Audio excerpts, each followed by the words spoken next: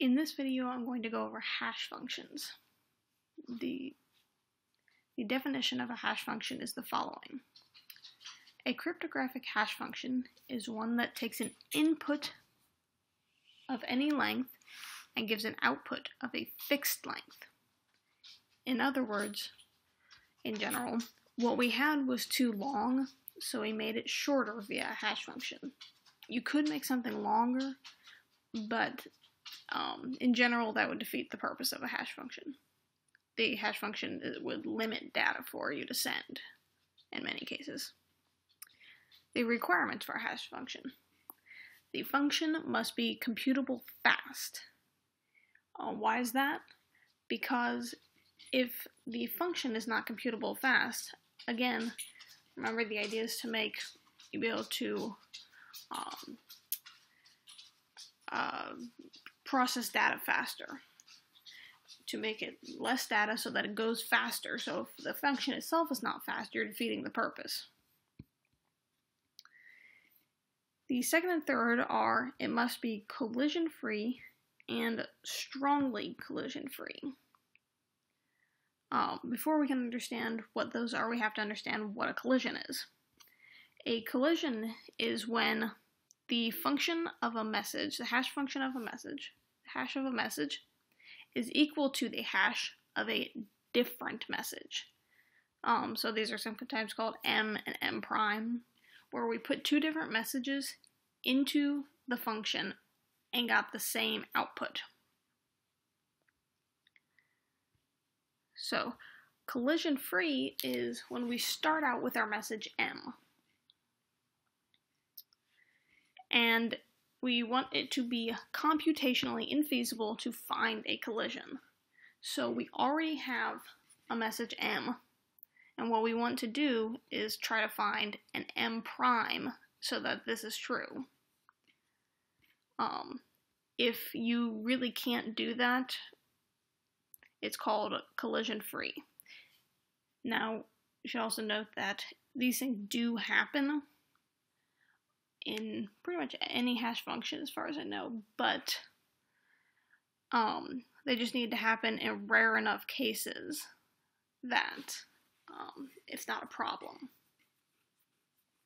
Because if there are so many messages that all go to the same hash, you could potentially be unsure about what the original message was.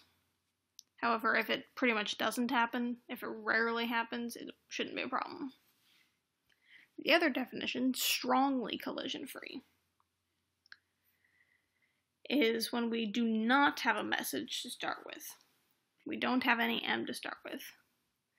And we want it to be computationally infeasible to find any M and M prime where there is a collision, where this is true.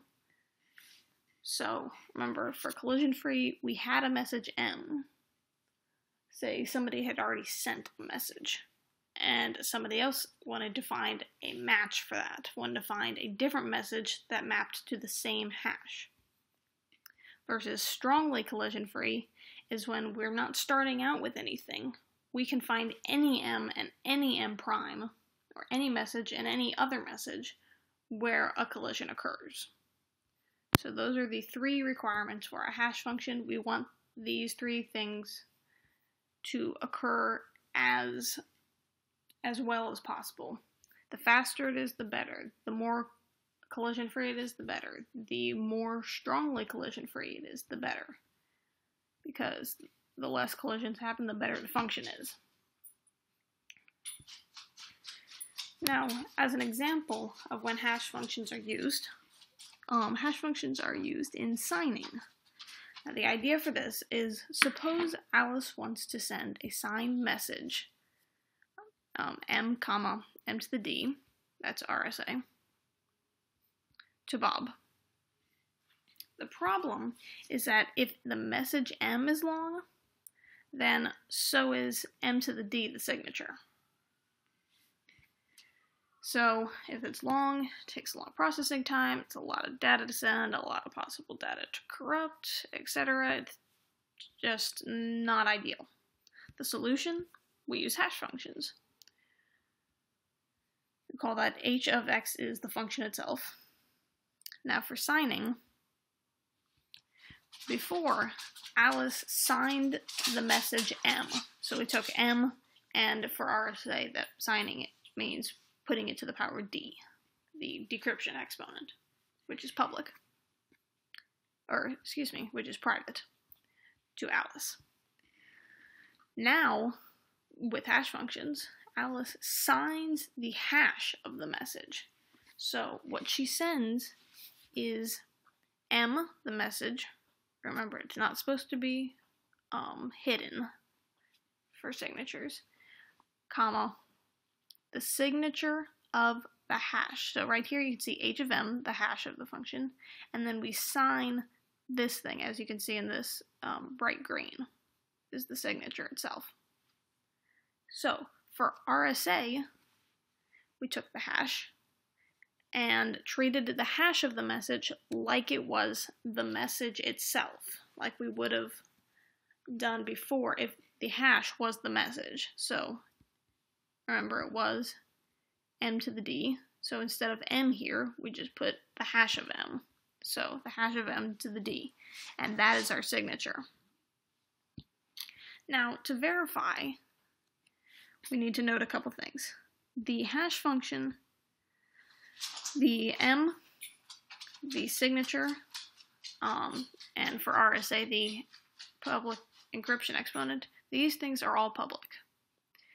The hash function is accessible, and the message transmitted is accessible, plus whatever data for the particular signature system. It would be different for LGAML, but in this case, it's RSA. So what Bob would do, Bob is the person receiving the message, he would compute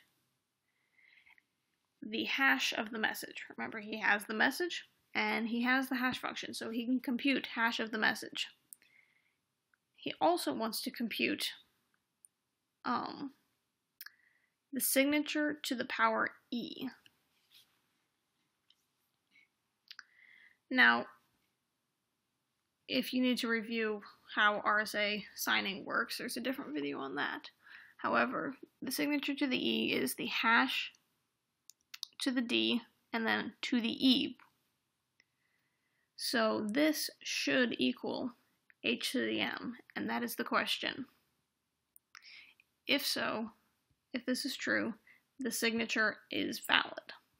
So we compute the hash of the message and the signature to the E and find out if it is true. If so, it is valid. And you can use a similar process for other signature schemes.